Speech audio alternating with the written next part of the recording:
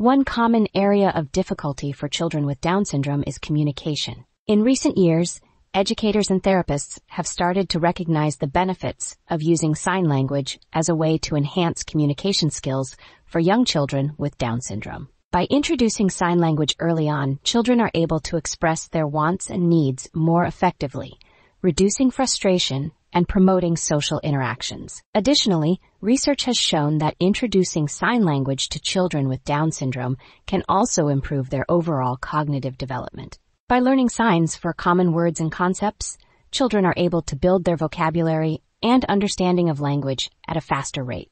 This can lead to better academic performance and increased confidence in social situations.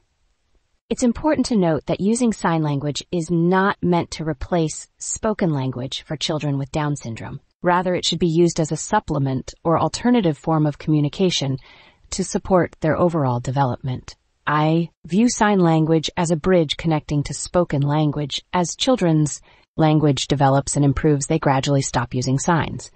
It's also important for parents and caregivers to learn sign language alongside their child, creating a positive and inclusive environment for learning. Furthermore, incorporating sign language into daily activities and routines can make it more fun and engaging for children with Down syndrome.